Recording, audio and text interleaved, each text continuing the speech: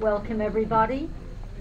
We have our grand rounds today, and our speaker is Ellen McGuff, PT, PhD. It's not on? She's an assistant professor in the Department of Rehabilitation Medicine. Her research focuses on functional markers of disability and the effects of exercise interventions on motor and non-motor function in older adults. Should we try this again? Is that on? There we go. Okay, maybe stand a little closer. Let's see. Her research focuses on functional markers of disability and the effects of exercise interventions on motor and non-motor function in older adults with neurodegenerative disease. Of particular interest are early markers that are responsive to exercise interventions in older adults with Alzheimer's and Parkinson's disease. She is using laboratory-based and portable motion analysis technology and performance-based testing to examine walking and mobility in older adults with varying levels of cognitive and physical impairment. She is also using magnetic resonance imaging to study brain correlates of function in older adults with mild cognitive impairment and early Alzheimer's disease.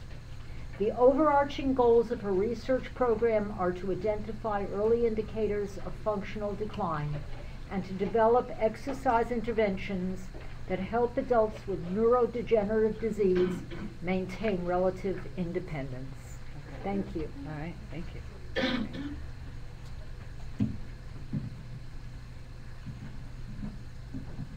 Okay. Can you hear me? Is this quite well? Can this be turned up? That's still not. Is that better? Okay. So I have to stand pretty close to this. All right. How's that? Okay. All right. Okay. First of all, I'd like to thank you for coming, and thank you to the Department of Psychiatry for inviting me. I will talk about my work related to targeting function and neuroprotection with exercise, specifically in people with neurodegenerative disease. Today, I'll start by reviewing the background literature related to exercise in older adults who are aging without neurodegenerative disease. So what do we have? What kind of evidence do we have just in our older adult population on the effects of exercise? Second, I'll discuss my research related to identifying sensitive markers. Is the sound coming through okay if I turn away a little bit? Okay. I just want to make sure that, okay. Second, I'll discuss my research related to identifying sensitive functional markers in older adults who are at risk for disability using a model of amnestic mild cognitive impairment and Alzheimer's disease. And third, I'll share with you a parallel line of research that I've been involved with using exercise interventions for people with dementia and their caregivers and people with Parkinson's disease. The first thing I'd like to review is just a short history on the research related to physical activity and exercise in relation to cognitive function and risk for neurodegenerative disease. We know from previous research that higher levels of physical activity are associated with less global cognitive decline in general, less incident mild cognitive impairment, less incident dementia, and a lower risk for Parkinson's disease. It seems that dose of exercise matters. There's an inverse relationship in women 65 and older who walked with the number of blocks that they walked, with the lower odds of cognitive decline 6 to 8 years later in the group that walked the most number of blocks. And starting early is better, but it's never too late. older women who are physically active as teenagers, and this was a retrospective study of over 9,000 women, had the highest level of function, of cognitive function, and the lowest rates of cognitive impairment at older age. However, older women who were physically active at any age, starting at 30, 50, or later in life, were less likely to have cognitive impairment later in life compared to women who remained inactive. In the literature, we've also seen, and this literature is now over a decade old, protective effects of physical fitness on brain regions that are prone to age-related atrophy. So it's been shown that there's a protective effect of gray matter and white matter regions that are prone to age-related decline, and have been shown this is worsened in worse, more atrophy in people who have worse physical fitness, lower levels of physical fitness. And there's also been evidence that there's actually neuroplastic effects of exercise, and in this case aerobic exercise, on areas of the brain that are also prone to aging and related to executive function and memory. So actual improvement in the volume of particular structures in relation to aerobic exercise and fitness. And a compelling study done published in 2010 by Erickson actually shows that there could be improvement in the brain structures related to memory in people who are exercising at a moderate level. And when I say a moderate level, they're walking at a level of 60 to 75% of their estimated maximum heart rate for age. And in this particular study, what was shown is that people who walked at a moderate level, did a moderate aerobic exercise, compared to the group who did a stretching control, improved in the size and the volume of their anterior hippocampus, more on the left than the right. And this was particularly compelling because in general, with age, the hippocampus declines about 2% per year after the age of 65. And in this case, we see that we have an average age of 68. The hippocampus is actually increasing in volume over this 1-year period in people who did the aerobic exercise. And compared to the control group, where we see a 1.4% decline in volume over the same period of time. In addition to exercise and fitness, we've also seen a relationship between physical performance, such as gait speed, in relation to cognitive function. If we just look at fast walking speed, we've seen that's associated with cognitive function in older adults. Higher performance on cognitive tests has been seen in people with faster gait speed on executive function, memory, and global cognition.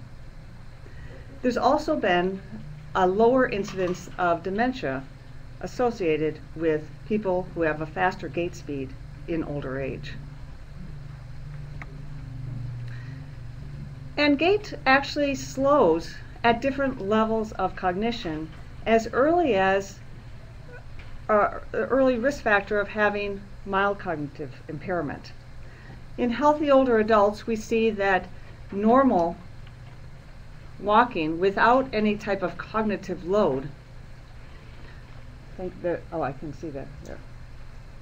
Normal walking without cognitive load, without a cognitive task at the same time, slows as cognitive impairment increases. So as we see healthy older adults, people with mild cognitive impairment, mild AD, and it's progressively worsening as the disease, Alzheimer's disease progresses. The red line shows people doing some type of cognitive task as they're walking, counting backwards by 3s, counting backwards by 7s, doing some type of task that would give them a cognitive load. So we see that in general, in all people, the rate or the pace is slower, but we also see this decline at the same rate with increasing disease. So from the previous literature, that's a quick overview. I'm going to make some assumptions. Most of the work on fitness and exercise has been done in relatively healthy older adults. Relatively healthy older adults are able to complete the exercises without a lot of extra support, maybe a friend, maybe social support, a good environment for it. But when we get into populations with neurodegenerative disease, there are many more barriers. So there's fewer studies. There's less evidence on people with neurodegenerative disease as far as the effects of exercise. So we have to take some assumptions from the previous literature as well as the animal literature, previous literature in healthy older adults. Well, one, it appears there's plenty of evidence that says exercise contributes to brain health and brain resilience. Multiple mechanisms are likely to be at play here. What we see is improved learning and memory, possible indicators, biomarkers of growth factors and various other biomarkers. And what I won't go into right now is multiple underlying neuroprotective mechanisms, physiological mechanisms that have been shown across studies. We've also seen that dose matters. The amount of exercise matters. And if we think about exercise as medicine, we also have to think about getting a sufficient dose of the exercise to be effective. We need regular exercise and extended periods of time. Previous literature has shown that for cognitive improvement in previous comparative effectiveness studies, 6 to 12 months is necessary before those effects are really seen. So we know if we're going to see changes in older adults, healthy older adults, we do need that extended period of time. We also think that physical fitness and physical performance are potential mediators. The better our physical fitness gets, the better our function gets, which may be a result of the exercise process, the better potential people have to continue that exercise. So physical fitness and performance improves with exercise in people with neurodegenerative disease. We've seen that. It may facilitate participation in exercise and therefore continue a more regular and potentially greater dose of exercise.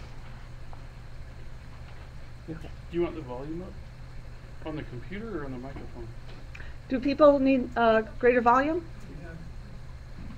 Yes. How's that? Is that better? No, it's How's it in? Can you hear in the back? Oh, that's much better. Okay. Thank you. We should be able to move this a little bit. This should pick you up enough. Can you hear me? Is that loud enough? Okay. Better for me. Okay. So from here, I propose a model for improving and or maintaining brain health in older adults with neurodegenerative disease. And what we see here is if we look at exercise as a source of exercise as the what we're trying to deliver, and we see physical performance as a very important mediator, and these are highly correlated measures. Exercise has been shown to reduce disease processes. It's been shown to improve brain metabolism and structures, and therefore leading to better brain health. That better brain health, of course, will help people facilitate ongoing types of participation. We can't forget those personal factors and those environmental factors that will affect people's ability to participate. I'm going to switch gears a little bit into the first area that I've been working on, is identifying functional and neuroimaging markers. Potentially markers that will identify people early who are at risk for decline as well as sensitive markers or sensitive measures that we can look at the outcomes, the effects of our exercise interventions. And in this case, I'll use the model that we've been working on mild cognitive impairment and Alzheimer's disease. If we look at mild cognitive impairment, considered a transitional state between normal aging and dementia, and which is less severe than dementia, but beyond the age-related cognitive decline, this group of individuals is about 10 times higher risk for dementia.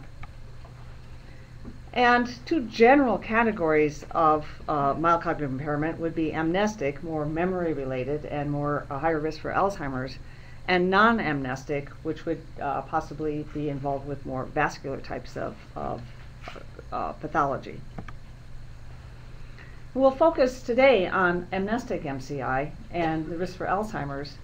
And if we look at the hippocampus alone, we see that the hippocampal structure is, fairly easy to outline, and has significantly greater atrophy for the same aged individual than someone cognitively intact individual. In general, clinically, we see progressive decline in cognitive function, eventually leading to the loss of participation in daily activities and loss of independence. Along with this, what we've seen in my research and other people studying physical function in association with cognitive function, that loss of ability to complete instrumental ADLs is kind of at that transition point of the diagnosis of dementia or conversion to dementia.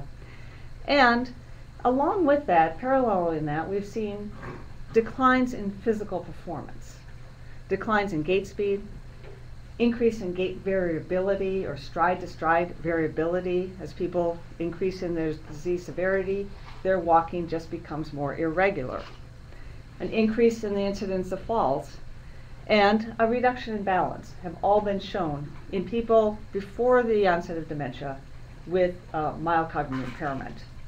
And this occurrence is higher than those with normal cognition for age.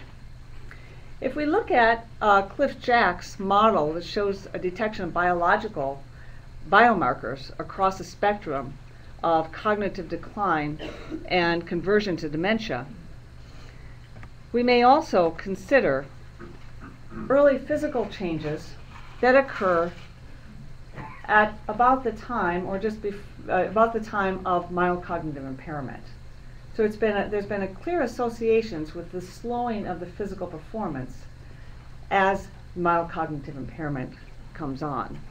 It's possible that we may be able to look at this more closely and map physical performance, such as gait speed, which is an easily clinically observable change that individuals have, onto some of the diagnostic categories of progressive cognitive decline and in association with other physiological markers. If we just look at the hippocampus, at first we say, well, why the hippocampus? Why would we look at the hippocampus in relation to physical function when it's primarily a structure that's involved with more memory formation? Well, one, it's vulnerable to age-related changes. Two, those structures and surrounding structures are seed point for Alzheimer's disease pathology. And as I said earlier, we're seeing physical changes occurring at the MCI and mild cognitive impairment or mild Alzheimer's disease. In addition, it's highly interconnected with cortical and subcortical brain regions that are involved in gait control. And it has connections with frontal regions, such as information processing with complex tasks and gait impairment when working memory is challenged. Looking at relationships between brain health and age in relation to exercise, we've been able to see that it seems that people with higher levels of exercise actually do not necessarily decline in their medial temporal lobe structural volume to the extent that people with lower levels of exercise do. So in this cross-sectional relationship, we see that people with low levels of exercise have a moderate decline with age in their hippocampal or in their medial temporal lobe volume. Whereas people across the ages with high levels of exercise are not declining in their volume of the medial temporal lobe structures. So there seems to be a protective effect, potentially, it is cross-sectional, on the medial temporal lobe structures. And if we look at fitness, and fitness like from a treadmill test for oxygen consumption in relation to brain volume, studies have shown that people with higher levels of fitness have higher levels of brain volume, specifically in the hippocampus. Again, potentially a protective effect for people, older adults as well as people at risk for Alzheimer's. The next thing I'm going to do is present the research I've been doing in collaboration. I'm from the Department of Rehab Medicine, and I've been working with Dr. Valerie Kelly on measures in the Human Motion Analysis Lab, where we do gait analysis with a full marker set on individuals to look at various aspects of walking and movement patterns. In addition, I've been working with Dr. Linda Terry and her group, Rebecca Logston and Sue McCurry, clinical psychologists and researchers from the Northwest Research Group on Aging. And the IBEX Center to do our imaging for structural MRI and some metabolism. This has been funded by the Alzheimer's Association International as well as several NIH grants for various older adult studies in exercise. The first study I would like to describe is a comparison between people with mild cognitive impairment and normal cognition. And these individuals were specifically screened for amnestic MCI with previous testing of cognitive function and a consensus board of clinical psychologists to determine a classification of normal cognition for age versus amnestic mild cognitive impairment. If we look at this, we see a slight difference in age, a little less, just a little over 2 years difference in the groups between normal cognition for age and amnestic mild cognitive impairment. However, as expected, we see that there's a significant difference on their cognitive function, with the amnestic MCI group significantly lower on their MMSE. Their ADAS-Cog, the disease severity scale for Alzheimer's disease, is not significantly different because these people didn't have Alzheimer's, so that's good. But differences in their logical memory tests and executive function tests, trail making A, and attention executive function, trail making A, and trail making B tests. So if we look at these two groups and we compare the MCI to the cognitively normal group between the ages of 75 and 95, so we have an older group than many of our previous aging studies with exercise that we've seen. We then looked at, well, what's different as far as their gait? What's different as far as their physical performance? And what falls out consistently, and this was after quite a bit of reduction of data, gait speed was significantly slower in our group with mild cognitive impairment, as well as stride length. Stride length was significantly slower. The other thing that was different is my circles shifted here. So these circles actually should be on stride length and stride length variability. The other thing that was different is the stride length variability. People with mild cognitive impairment were much more irregular step to step with their walking. We took these two variables. These two variables have been used previously and have been shown to be associated with medial temporal structures in older adults. But very little has been done in comparing mild cognitive impairment to people with normal cognition for age. So when we just look at the relationships with age, if we look at the green line, those are people with normal cognition. As I said, there's 23. And the people with the blue line represents the individuals with amnestic MCI. And we see it's not significant, but there is a greater relationship between age and hippocampal volume. So as age increases, hippocampal volume is declining, and this is a fairly moderate, low to moderate association. If we look at stride length in relation to age alone, we see similarly that people with normal cognition have less decline, a weaker association than the people with mild cognitive impairment in this case.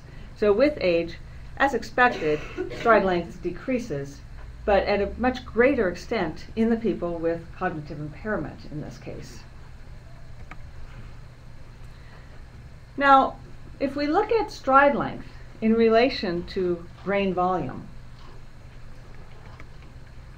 in this case we see that in the people with normal cognition, the green line, there's a moderate association, a correlation between stride length and hippocampal volume. Now the difference we see here is there's a very weak correlation with stride length and hippocampal volume in the people with amnestic MCI. So it may be that it's this difference in the correlation that's going to that tells us something about this change of relationship between structures that may be telling us something about function overall. Looking at other limbic system structures, we see a similar relationship across these structures.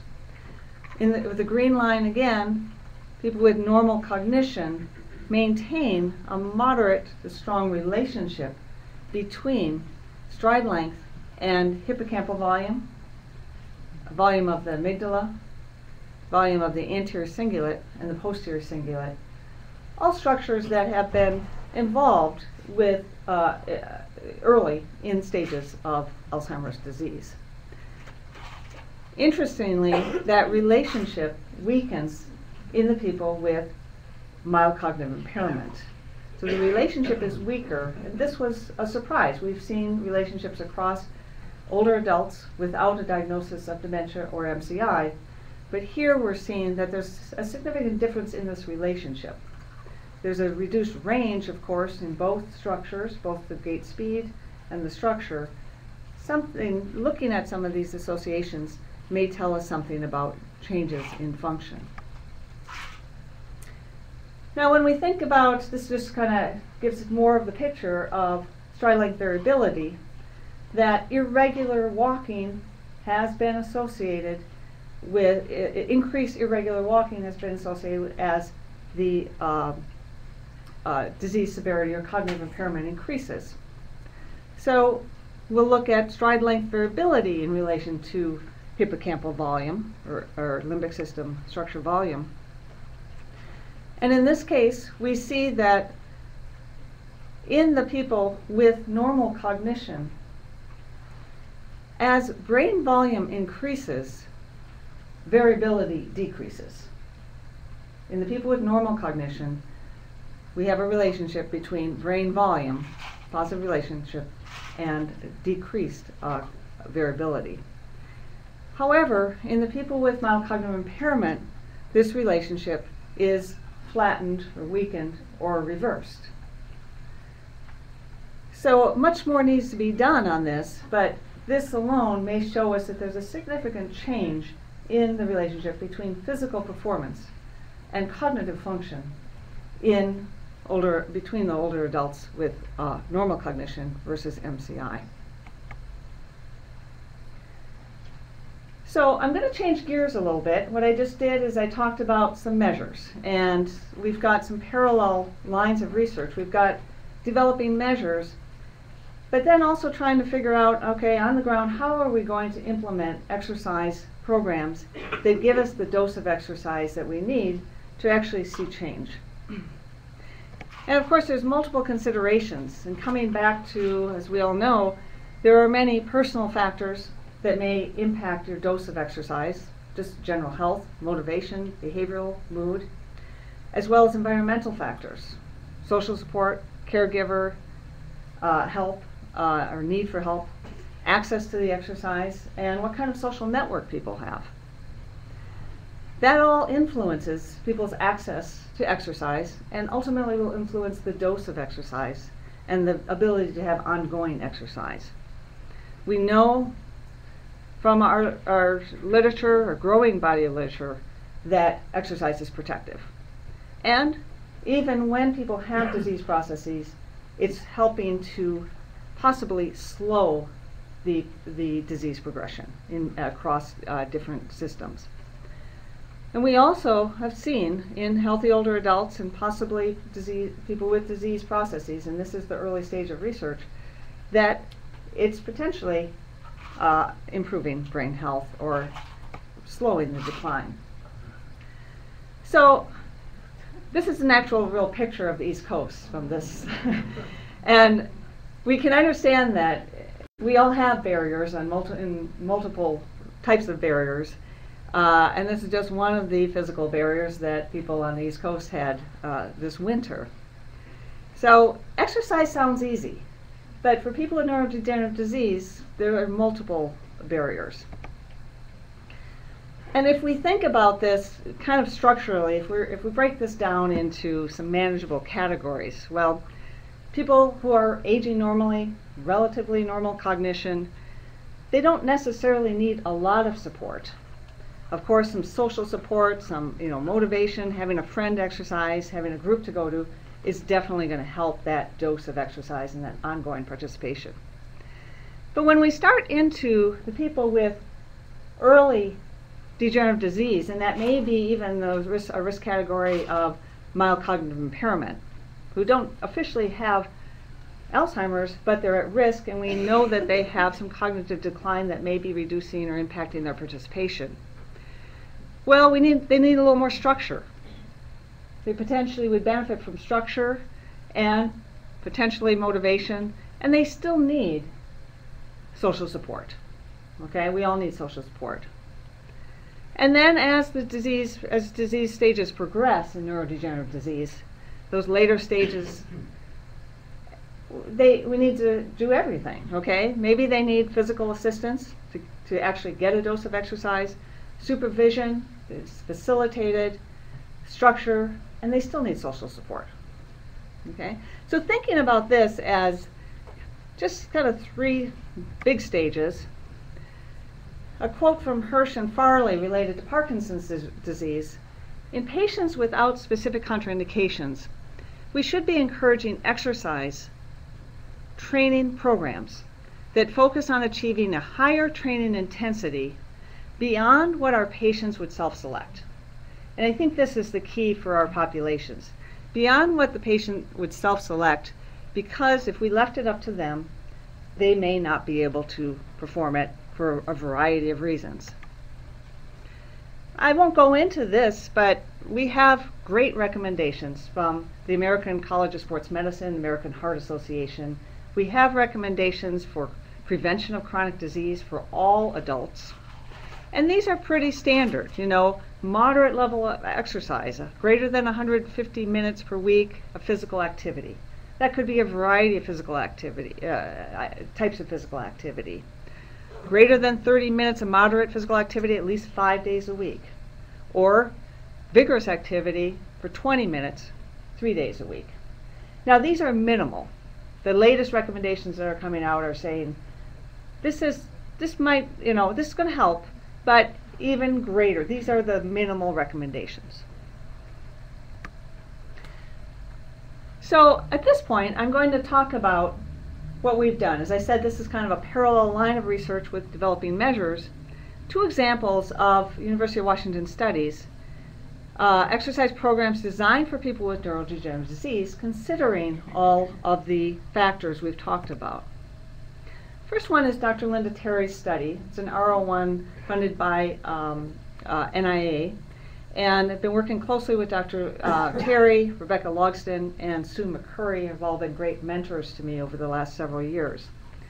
This is an in-home exercise program and behavior management. It's a train-the-trainer model, and they work with the area agencies on aging in Oregon and Washington. They're training the trainers who are at the area agencies on aging to perform the exercise, to go into the homes and coach not only the person with Alzheimer's or dementia, a variety of dementia diagnoses, but also the caregiver. And it's not only the person with dementia who's exercising, it's the caregiver who's expected to exercise along with the person with dementia. So that kind of, really is one of those facilitators, because both are invested. They're looking at this dyad model in 208 community dwelling couples. And this could be, they may be a spouse, it could be a son or daughter, a variety of people. In general, I've seen mostly that it's been spouses. They have to have a diagnosis of dementia greater than 60, living in the community, not in residential care, so an effort to help people stay in the home. And before they started, less than or equal to 150 minutes of moderate exercise per week. So as I said, it's an in-home intervention, 9 one-hour sessions with the coach over a 6-week period. And then the caregiver and recipient agree to exercise together for at least 30 minutes per day for 6 weeks. The outcomes are measured by phone interviews, and that was the original grant. And then we wrote a supplement, and that's where I came in with doing some physical assessments in the home. So we're doing 3 assessment periods of functional mobility at baseline. Then there's a 4-week waiting period right before they start the exercise and immediately after the exercise. And what we're using for this in-home evaluation are some basic standard stopwatch tests, okay, and balance tests that we always do as physical therapists. But we've also added what we call a portable motion analysis lab. This was a system developed in Portland for people with Parkinson's disease, and we've been able to successfully apply it to people with dementia. It has 6 small sensors, and this is what this picture here is showing. They're wireless. They're about the weight of a wristwatch. And we put them on the sternum, the waist, the wrists, and the ankles. And what it does is it picks up the motion patterns, not only for walking in the home, but also getting out of a chair and doing balance tests. So we've been able to do many of our standard physical performance tests with an additional, more sensitive measure of using the APDM system. So it's worked quite nicely. It's very user-friendly, and our research assistants have been able to apply the study. This is mid-study. We've now collected data baseline for about 30 people with the APDM system. So we'll have, eventually we'll have 78 dyads. We're not only testing, again, the person with dementia, but also their caregiver. In addition, a parallel study with that has been some Roybal funding for a pilot study to further look at this use of the wireless motion analysis system in people's homes. So we do laboratory testing in the lab in rehab medicine, where we have all the cameras and so on, and in conjunction with our wireless system, so that we can further validate the ability to use this outside of the lab. This potentially has the ability in the future to be used outside. So we're using it within their home environment, where they're functioning every day, where they may be at risk for falling, and so on. So that gives you a view of what I've been working with individuals with dementia, or at risk for dementia. And now I'm going to switch gears, but with the same kind of idea of trying to reduce the barriers and increase the exercise dose for people with neurodegenerative disease.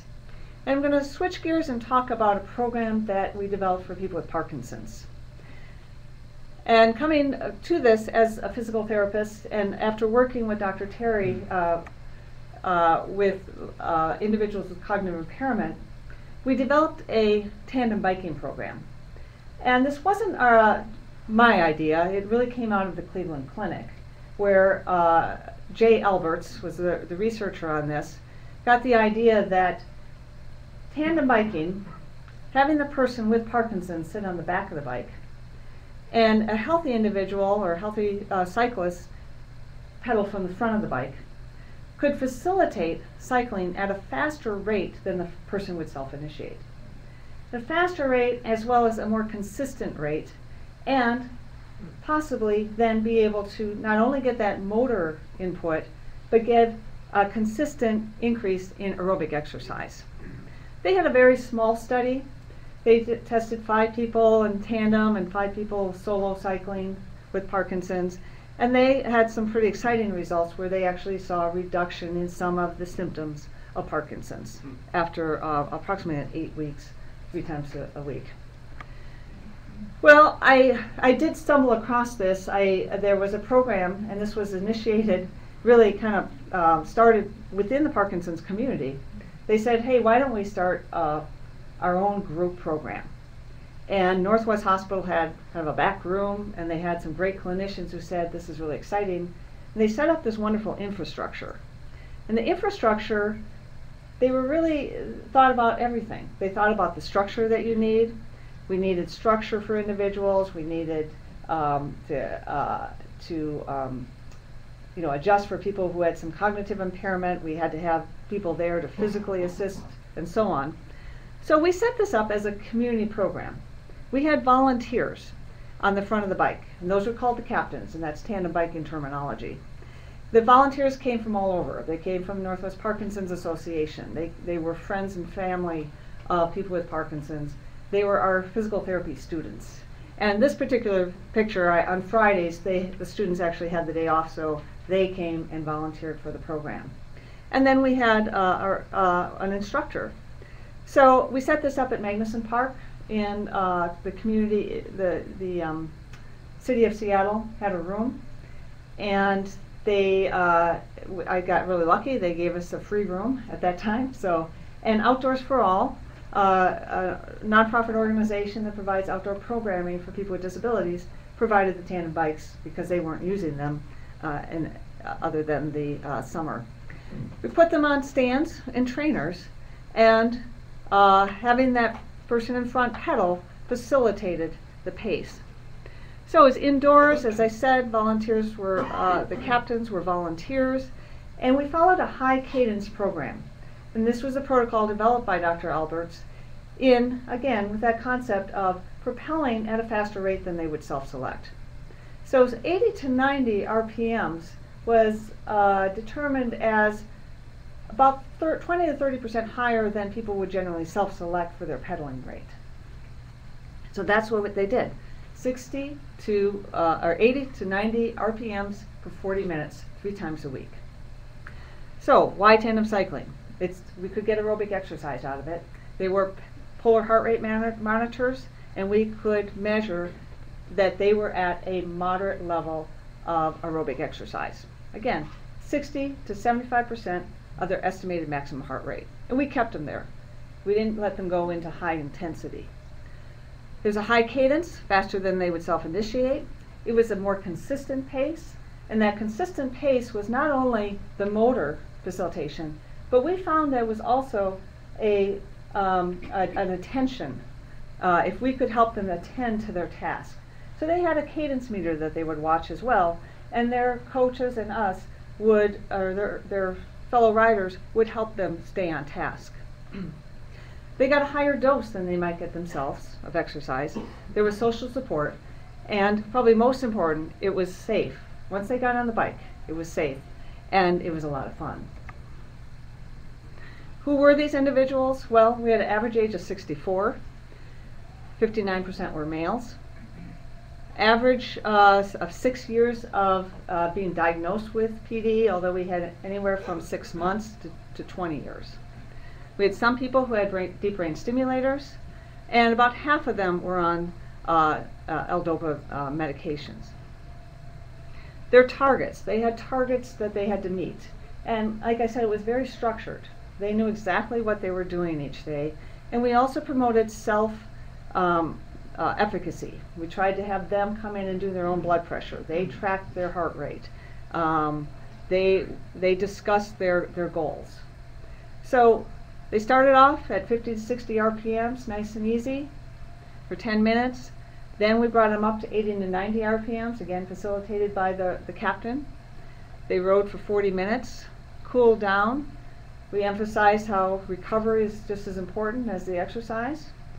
And they were at an exertion, a self-reported exertion, about 3 to 4 on a Borg scale, modified Borg scale, out of 10, which seems low, but that was a really good rate. They were at their moderate level for that duration, and they were comfortable in maintaining it for that long.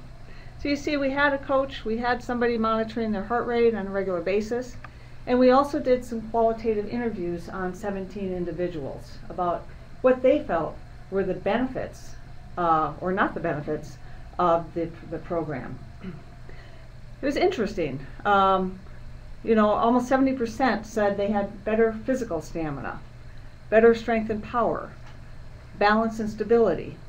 And it was interesting to hear them talk about they felt like they had much better sleep quality. That was a huge one. Most people would come in and say, I feel a lot more energetic after the 3 weeks of getting them started. Then they started to have more energy to do their daily activities. They felt their mood was better and cognition was better. Now this was qualitative research, so these were statements like, I'm managing my money better at the grocery store. I feel sharper. I feel sharper at playing bridge. And so these are examples of some of the statements. I'm sleeping better. I notice my printing has improved. My bridge game has improved. I'm looking for other groups that do something active. So lots of nice things towards greater participation. I feel stronger, you know, definitely things that would indicate they're more likely, or they've really kind of got the bug, that they want to exercise ongoing. The great thing is, well, the first thing in this study, this was, you know, our first go at it. We did a feasibility outcomes. We had a retention rate of 100% of 42 people. So everybody made it through the 10 weeks. The attendance was 96%.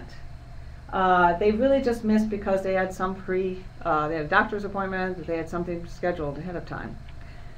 Those who met that heart rate goal, that 60 to 70% of estimated maximum heart rate, those are 87%. Now there are some that maybe they're on some type of medication, or there may be some autonomic factors that are involved. That there are some things in the literature now saying that some people are not increasing their heart rate at a typical rate as would be expected with exercise.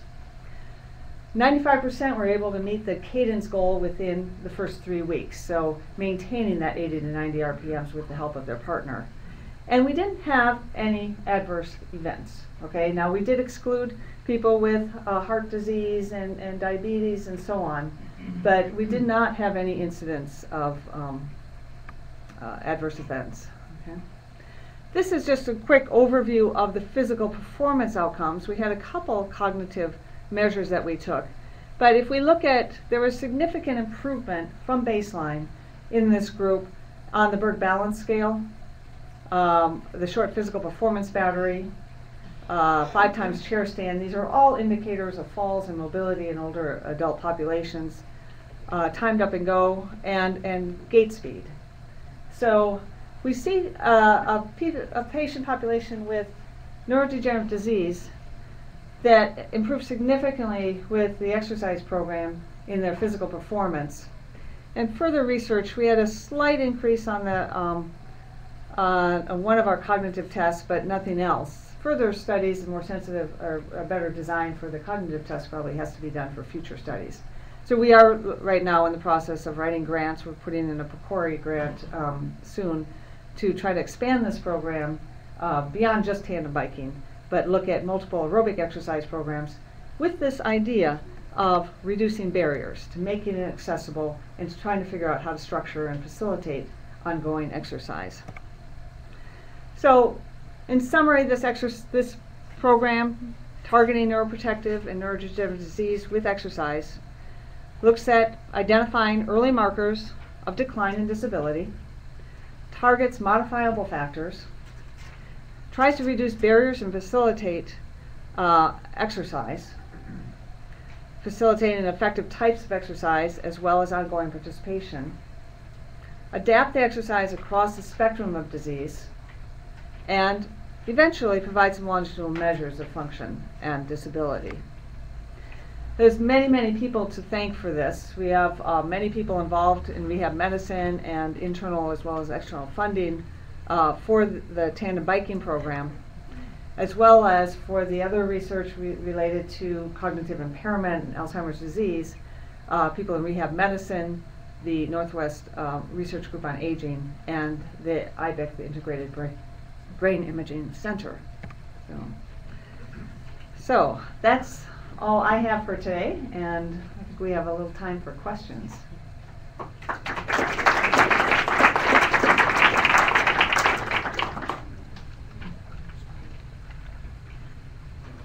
Yes. I'm a bariatric psychiatrist, so this is great. I'm really excited. Of course, usually the questions we have are about this is research, name, but it's not here yet. And I also teach physical therapy. Oh, great. So I guess one of my questions is, so a lot of times there's also a cognitively impaired spouse, and so you're relying on someone else. Are there other things you can tell patients and families that might help them overcome some of the barriers that they're dealing with in terms of keeping them doing the exercises? Because a lot of times we'll get like a treatment plan that says, do these exercises 3 times a week. They're not doing them, so therefore they're not progressing. Mm-hmm. But there's no plan for how to help them do that better. So is there a way I can help families coordinate them? Or Yeah. So just, I think we have some outline people. I have to repeat the question.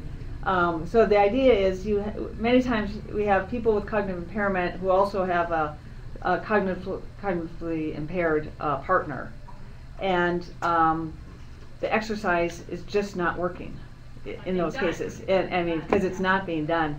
And I think that's the critical thing that we're trying to do here, and we've seen that in both of these populations, as well as the Parkinson's population, that we need to develop some type of strategies.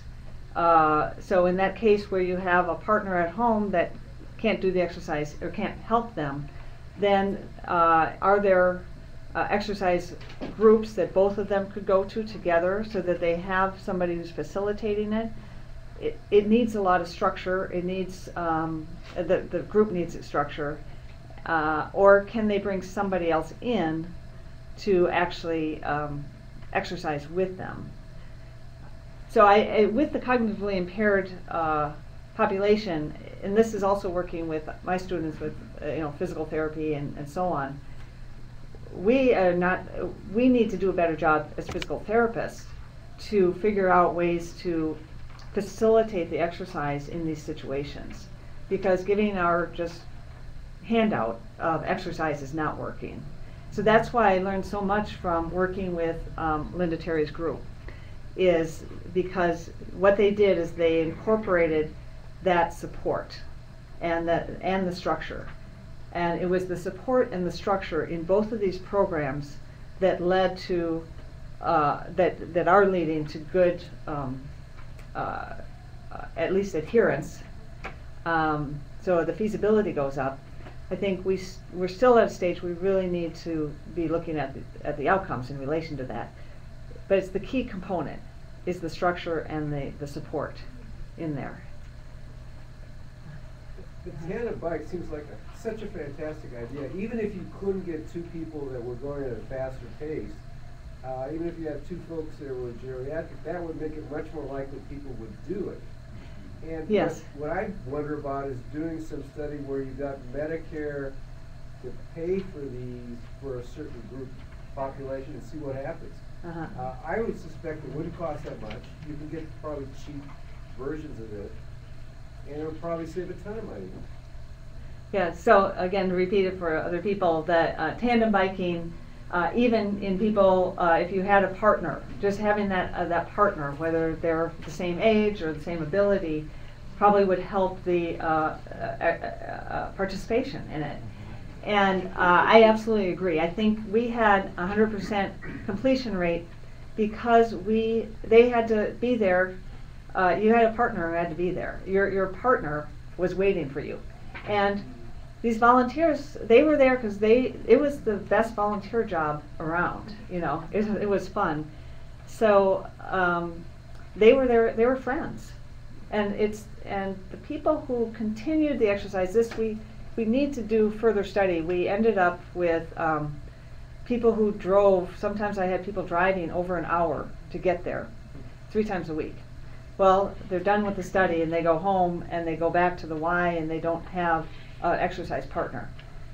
Just anecdotally, people who told me that they joined up with one of their friends from the class, they're still riding, and I bump into them all the time. So somehow, the next studies, we're trying to figure out, okay, how can we, one, get this out in the community? So that's our PROCORI. We're trying to work on getting this out into surrounding Ys. Not only just tandem biking, because it can be complex, but that idea that there's programs offered with little barriers that are adapted to their abilities. So there's a lot of factors there, and yes, I think expanding this to other populations would be easy. Yep. Mm-hmm. Yes? Work in a rural setting? Was any research done in a rural setting? This particular, yes, well, Dr. Terry's study is all over Washington and Oregon. They've got one of the AAAs is out on the Olympic Peninsula. They've got Eastern Washington, go all the way to Southern Oregon. So, yes. Mm-hmm. Yes? Is there any research on the benefits of resistance exercise training in this population? And are there any plans to add a resistance exercise component to the intervention?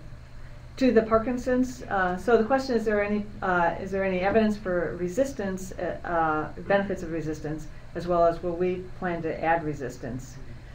There's definitely evidence in Parkinson's that multiple forms of exercise help, including resistance exercise, help in physical function.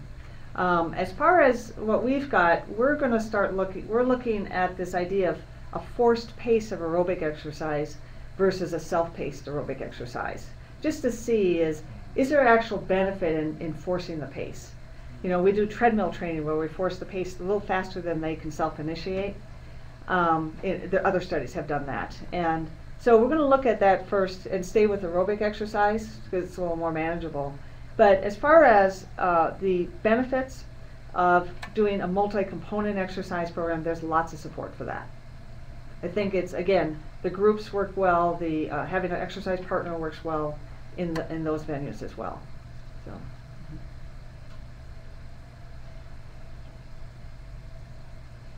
Okay, I guess there's no questions from the, or was I supposed to? There's no questions. Okay, no questions from the outer regions. So, okay. All right, well, thank you very much.